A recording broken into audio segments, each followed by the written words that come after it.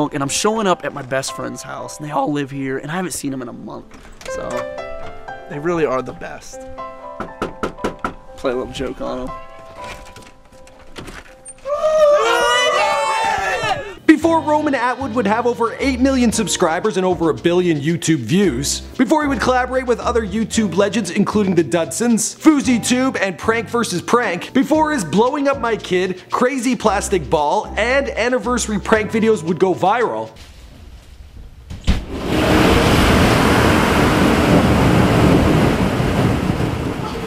Welcome home! Are you kidding me?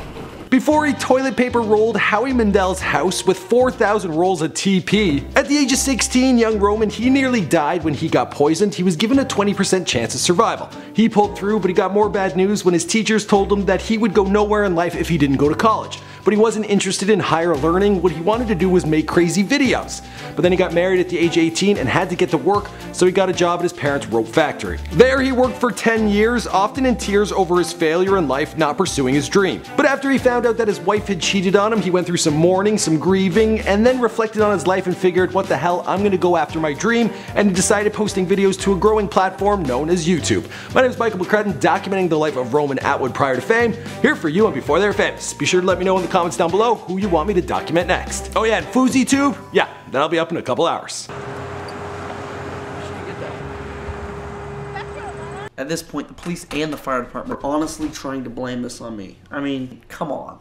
Roman Bernard Atwood was born on May 28, 1983 in Millersport, Ohio. To parents Curtis Dale Atwood and Susan Ann Crispin. The family owned a rope factory known as Atwood Rope. Now growing up, Roman wasn't a model student. He actually had no interest in school whatsoever. He knew that all he wanted to do was go on and make silly videos. Those are his words. I love cameras, I love making videos.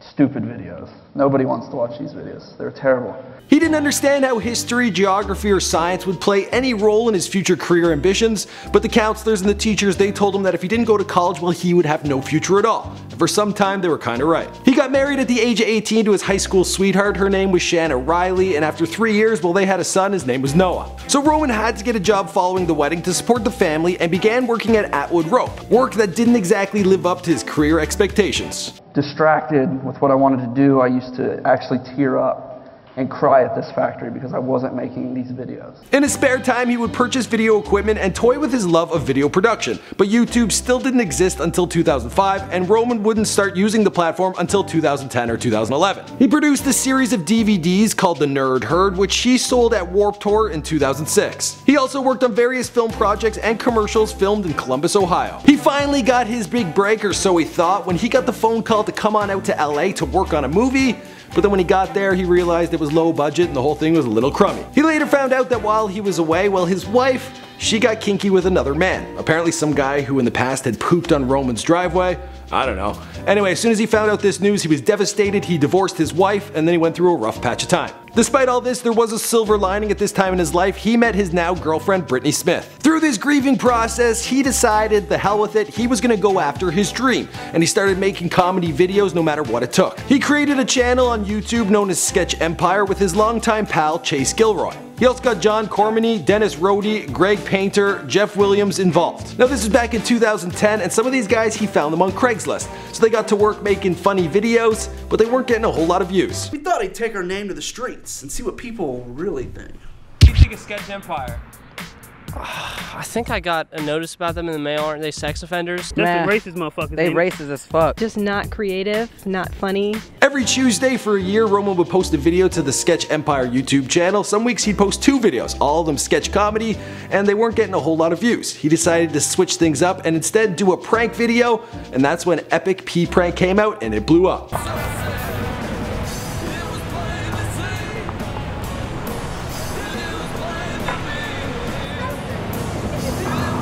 Got some water. It's water. Alright. Got a hole in here, see? Alright. You see how somebody might think that's pee. That video received 2 million views in its first week. Finally, Roman could afford to quit his job at the rope factory and focus full time on what he loved to do. Around this time, he also decided to start his own YouTube channel under the name Roman Atwood. and that's where you'd be watching him today. If there wasn't enough going on in his life at this time, well, him and Brittany, they also had a son. They named him Kane. With him no longer working at the rope factory, having 2 boys and a girlfriend to support, well, he decided he would have to double down his efforts. On his own channel, he would do drunk time-lapse videos where he barfed. He would continue with his comedy sketches with his pals, and Brittany would pop in from time to time to add some sex appeal. Get over here, baby. Let me have some of that. Oh, baby, the hair, baby.